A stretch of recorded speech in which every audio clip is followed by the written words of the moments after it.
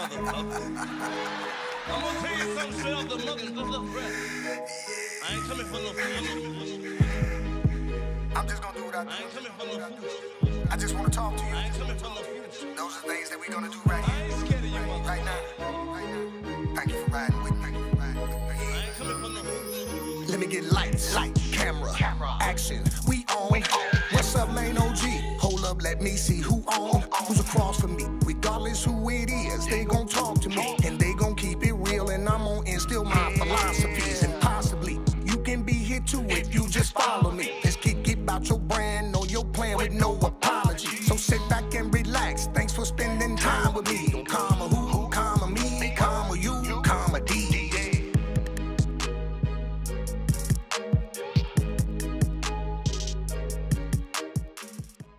Good evening, everybody, and welcome to Comedy. That's C-O-M-M-A-D. And I'm your host, Mano G. I hope you have been enjoying my interviews so far. And if you haven't seen them, please go to my YouTube page at Mano McCann. That's M-A-N-O-M-C-C-A-N-N. Today, I have combined 3 interviews into one. Reason being, there was some time-sensitive information that was shared that has passed already. But nonetheless, we still had a great conversation. I talked to 3 of Detroit's strongest comics, Detroit Red, Stan Banks Brooks, and of course, Omar Tye. We started out with Stan Banks Brooks, and I had to ask him, how long have you been funny? Because that's his moniker. And this is what he had to say. The Been Funny saga started about 1983, 82, 83.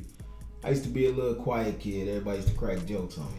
So I was quiet. So my friends was like, man, you better say something back if you want to get their ass together.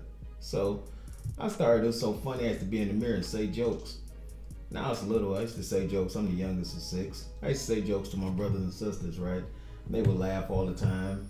And I would keep it going. And it was like the older cats was like, man, you funny as hell. So when I started doing comedy in 2014, all my friends was looking at me like, man, you been funny. What the hell you waiting on? You should have been did this. So that's where Been Funny come from, man. After letting me in on how long he's been funny as a 9-year-old, he waited until 2014 to get it cracking. And since he'd been funny, I couldn't resist but asking, what took you so long? Fear. What? Fear. Oh, man. When Def Comedy Jam was out, that was what, 92, 93, stuff around that year. I graduated high school in 92. Okay. So we're talking about the AK, Cap King, all that shit. I mean, I can still do it to this day. I can go to all the neighborhoods I go to. As soon as I pull up, everybody ready with their best jokes, and they still get bah. Yeah, they still get shot down. Like Duck Hunt. And they love it. They be like, oh, what about him? You know, they want me to go. But it was just fear. You know, I used to say stuff like, hey, man, come on, let's go do this comedy thing. It's like, oh, man, I'm going to go next week. I'm going to go when I get some boots. I'm going to, you know. Whatever. Yeah, anything. And then it was just like people think just because they funny around everybody else, being on stage a whole different animal. That's right. They're not your friends. Know what I'm saying? That's what they call it, living room comedy. My friend Father used to call me the free comic. Like everybody he said, you got everybody in the house laughing, you the free comic. Yeah. He used to be like, damn. And then I couldn't say nothing about it. But it was just, it was the truth. Yeah, you know, you do it naturally, make people laugh, and it's like once you get on stage, it's a whole different animal. You know what I'm saying? It's certain people could take it off stage. Some people are funny on stage, some people are funny off stage. You know what I'm saying? He conquered those fears and finally grabbed the mic for the first time like we all have. But he also shared with me the good, the bad, and the ugly about being the new fish in the tank and his very first time. The first place I performed at was at Paradise in Dearborn. Mike Larry had a room there. Shout out to Mike Larry. That's my man. He's like my mentor in comedy. And I went there, and it was about 6 comics. So I went up. About 12 of my friends came. So the week before I went there, there wasn't really nobody there. It was on a Friday night. It was August 27th. It was 2014. It was a Friday night. Wasn't really nobody there the week before. So the next week I said, all right, I'll go up. And what happened, it was a girl from high school who had a birthday party. I didn't even know she was gonna be there. Okay. So she had a big group of people. So I went up, I did maybe about 5 to 6 minutes. Okay. And my boys was sitting there. It's like, man, you could tell you was nervous, man. I was like shaking like a salt shaker. I'm sitting there like, yeah. And I didn't have no closing joke or nothing because nobody told me when you do comedy you had to have a set. I'm thinking every time you went on stage you had to be funny with something different. So I went up and did that, and Shorty was the host. Shout out to Shorty. Shorty was outside. Like, man, come in. You know, he came in. He's like, oh, you just left the stage? I'm like, yeah. So did that, and that was a Friday. And the following Monday, I went to Mandy's. Okay. The world famous urban legend of Mandy's. Yeah, so, everybody then went up in there. I went to Mandy's and had a ball. I killed. Thought I was, you know, I'm thinking I'm a star. The next Thursday, I went up to Daysay, where Jay Bell was hosting. Went up and bombed. Now that Mr. Brooks is a veteran in the comedy game in the city of Detroit, we discussed the very thing that all comics don't like, is when other people don't like you. They sure do know how to let you know. Every comic that bombed. I don't care who you are. Some people act like they haven't, but the quietness is worse than booing. I'd rather for you to boo and quiet, because quiet is an awkward feeling, like time just seems like it's going so slow. Right. But somebody like, boo, get up a heckler, at least make the time move a little. Right, and give you a chance to even probably snap back into motion. As you can see, Mr. Brooks is not a small man by any stretch of the imagination, but he also incorporates his weight into his routines. But he also told me he doesn't allow anybody else to bother him about it.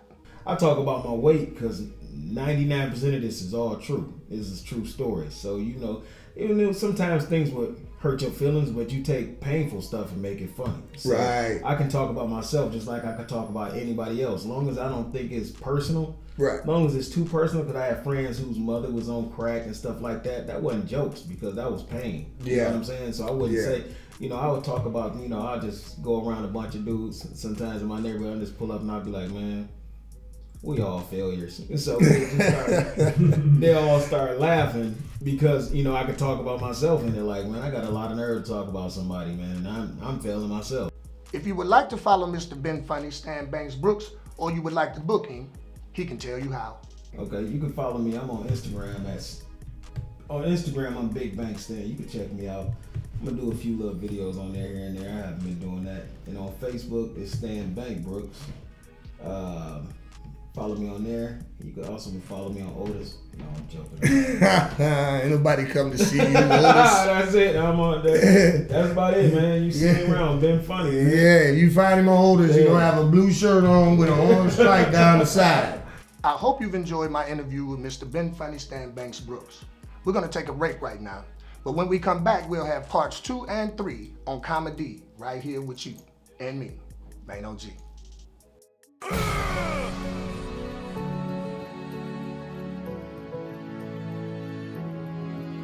Am I dreaming?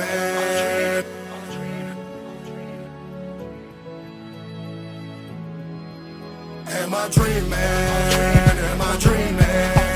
Am I dreaming? Am I dreaming? Am I dreaming? Am I dreaming?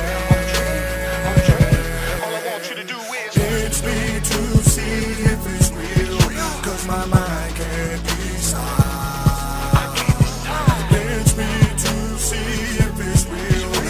My mind can't decide.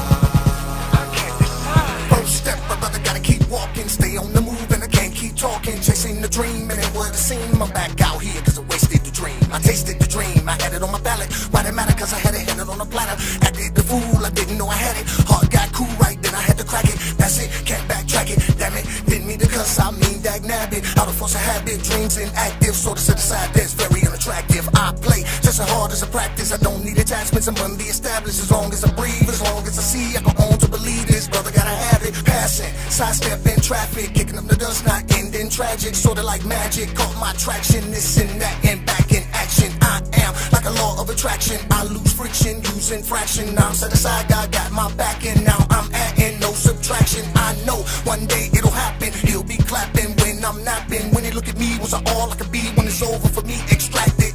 I'm at it. It's convincing to me, it's a mission for me. Don't panic. I got a question though, just before I go. All I wanna know, I'm asking, am I dreaming? Am I dreaming? Am I dreaming? Am I dreaming?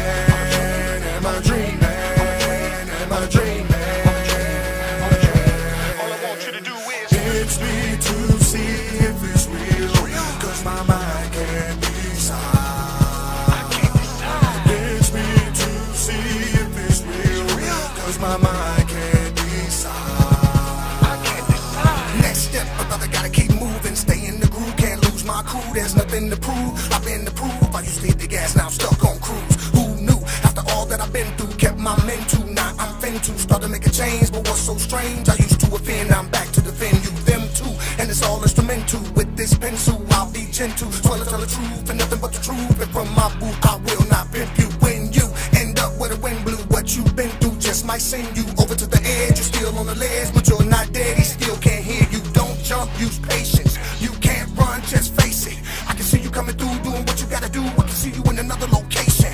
When I run, I'm racing. When I'm done, vacation. But my run ain't done till the elevation come to a cell. It's my occupation. These my dreams I'm chasing. Those sweet dreams untasted. I can see it real clear and it's sighted right here. To appear is my obligation. Don't wake me, stop shaking. I can't be awakened. I may look up in the skies when I open up my eyes and I see my dreams not taken. Am I dreaming? Am I dreaming? Am I dreaming? Am I dreaming? Am I dreaming? Am I dreaming? All I want you to do is pinch me to see if it's real, cause my mind can't decide. I can't decide. Pinch me to see if it's real, cause my mind can't decide. I can't decide. Am I dreaming? Am I dreaming? Am I dreaming? Am I dreaming? Am I dreaming? Am I dreaming? All I want you to do is pinch me to see if it's real, cause my mind can't decide. I can't decide. Pinch me to see if it's real, cause my mind can't decide. I can't decide. Welcome back. This next comic I interviewed has been around the scene for a long time. He's given other people's opportunities, he's also hosted his own room, and he just so happened to be a good friend of mine. I sat down with Detroit Red, and he shared with me his first experiences, how long he's been in the game, and what it was like. Well, actually, my 23-year anniversary doing stand-up is the 28th of this month. I started in October of 1998 at Coco's House of Comedy. And it was kind of funny because I had never been to a live stand-up show. And when I would watch the greats, the Raw, Delirious, Richard Pryor, Red Fox on TV, I always say, I could never see getting up in front of all them people doing that. They got it. But I just been a silly motherfucker my whole life. So I happened to go to Coco's. My parents' father had just passed a month and a half before, and a family member was like, come on down to this open mic just to get out the house, have a drink. They do like an Apollo style night and whatever. So it was actually Detroit's Foolish. Who I saw. At the time, Coco and Big Daddy Fitz was hosting, and Foolish had just went, I think, to Comic View, and he had me dying. But it's something about him made me say, man, I think I could do this. So asked my cousin, how do I, get on the stage? She's like, you go sign up and they'll tell you and you go up. So I went the next week. Happened to get fortunate to get on, and at that time, Bill Clinton had just got his dick sucked. Monica Lewinsky. Monica Lewinsky. And so that's what I went up there and talked about until they started flashing, because you don't know nothing about no light, no shit. Right. You just talk and you doing your thing, and I was up there, good time, people laughed, enjoyed it, and I've been going ever since. I've been bit by the bug. Wow. After hearing names like Coco, Foolish, and Big Daddy Fitz, rest in peace, that was good company to have around you as a newcomer. Since 1982, Red has been climbing the ranks in the comedy game, and he has reached levels that I only wished I could get to right now. I shared that with him, and I told him about some of my methods of preparation, and he dropped science on me, and he told me no matter the method, you always have to prepare. Everybody got their own methods of preparation to get into that zone to perform, So none of that hurts. Mirror, family members, somebody. Generally, I tell talent when they come to family and friends, you want to ask the one that don't give a fuck. Right. that's gonna straight tell you, cause they love you. Right. That ain't working. That ain't not working. that you not funny. Right. But this new piece you just wrote, nah, that ain't hitting. Because generally that person knows your potential, done seen you be funny. So they know they can tell you the real, like, yeah, that ain't working now. You might want to rework that. Right. They know you funny already. You know what I'm saying? Because now you show your people that I'm going on stage, I'm doing this. They know what you're doing. So that helps. The mirror helps. Constantly rehearse your jokes to yourself. That helps. Me, myself, I tend to lean more towards if it ain't making me laugh, then it ain't gonna make them laugh. So I write more in that sort, and then I run it by, my people. You can always surprise practice with people. Oh yeah. In conversation, just run the joke as part of the conversation. Don't set it up for material. Right. Which that comes into getting your flow and your timing on, because you're really just giving your opinion. You just talking. That's what comedy is. You talking, giving your opinion. It's about the delivery, style, flow. So all that preparation works. And then what I like to tell myself, I like to be able to think for a second before I go on stage, so that I can get in my zone.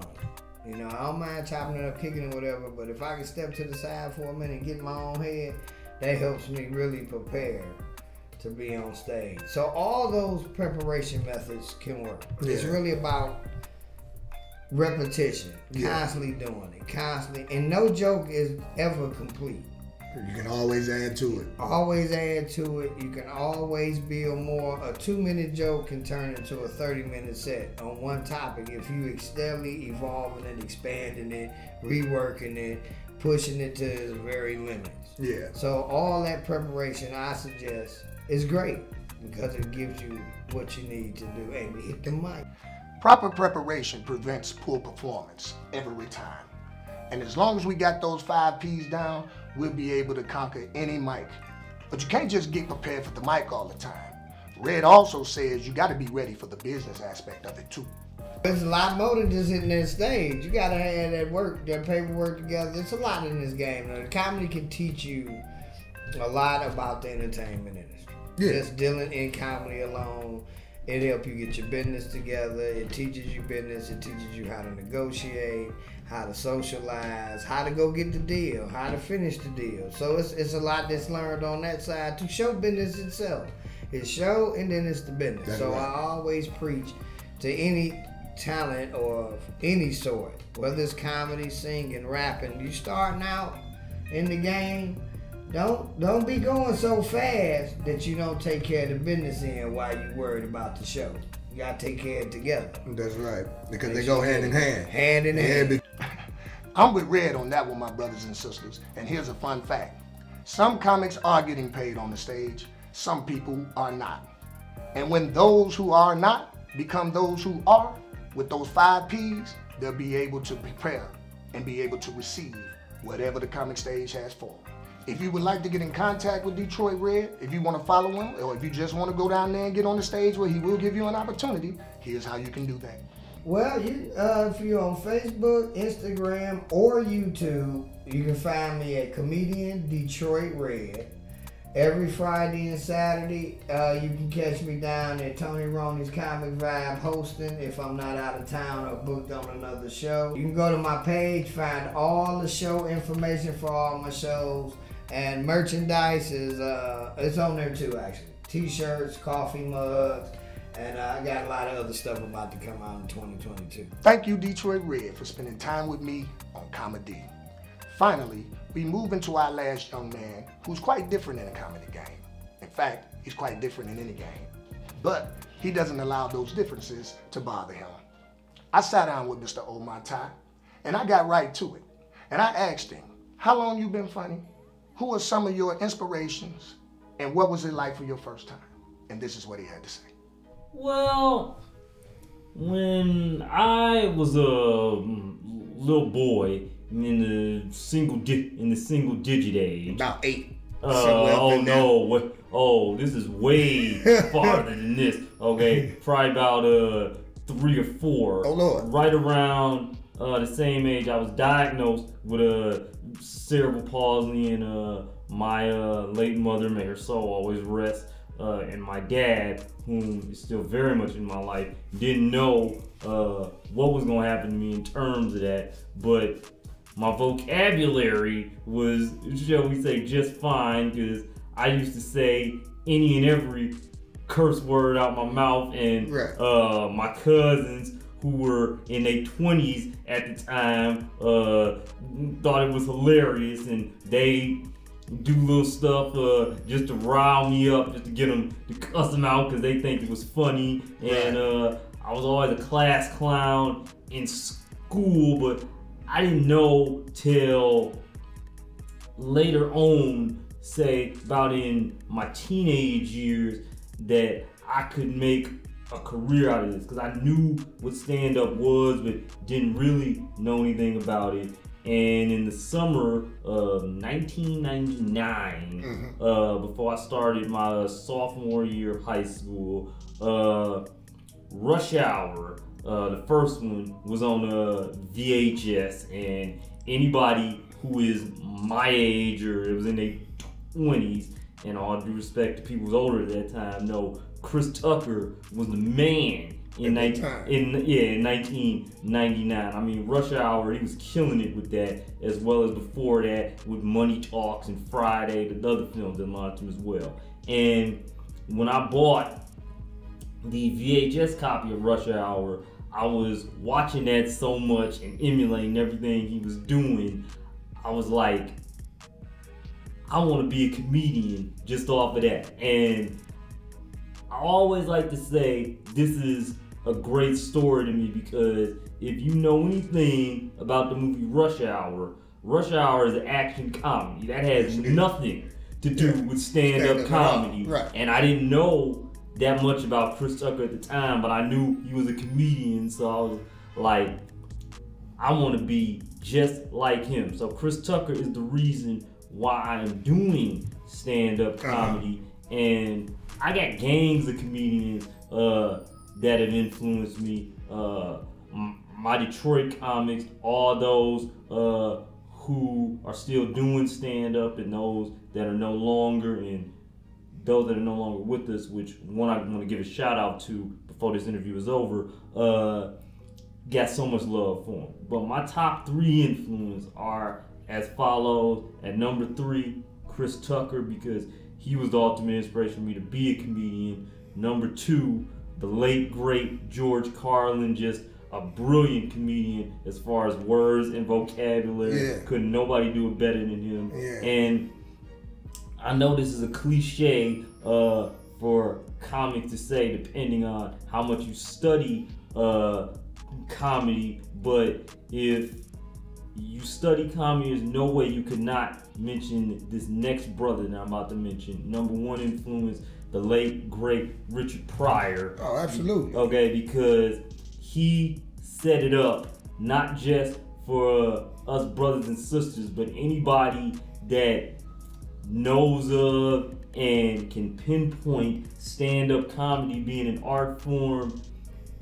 He's the grand master of it. He made it where you could talk about any and everything in comedy and make it funny, and it's because of him that I can make jokes about my ailment, because I mean, that man made jokes about having a heart attack, setting himself on fire, smoking crack, having when it was called freebase at the time, and having MS. So he proved that you could do anything within comedy. So those are my top 3 influences: Richard Pryor, George Carlin, and Chris Tucker.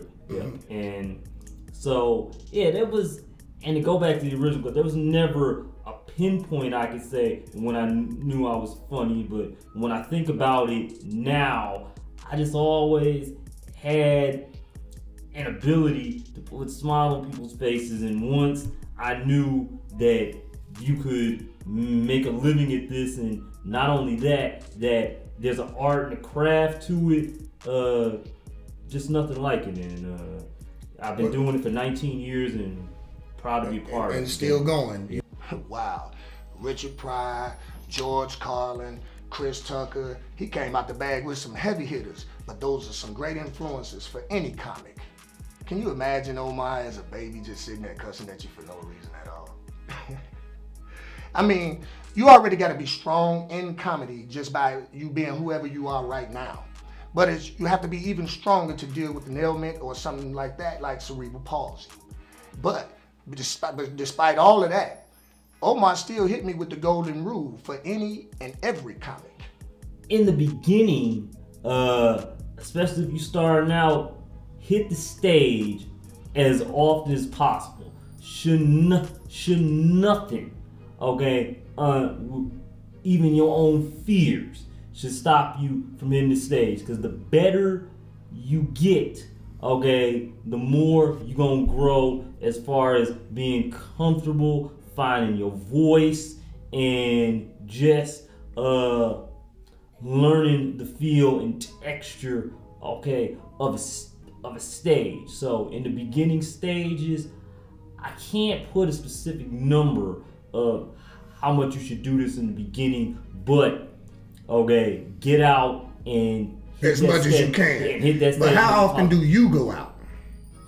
Well, now being a veteran in the game, because like then and now, I currently do not drive.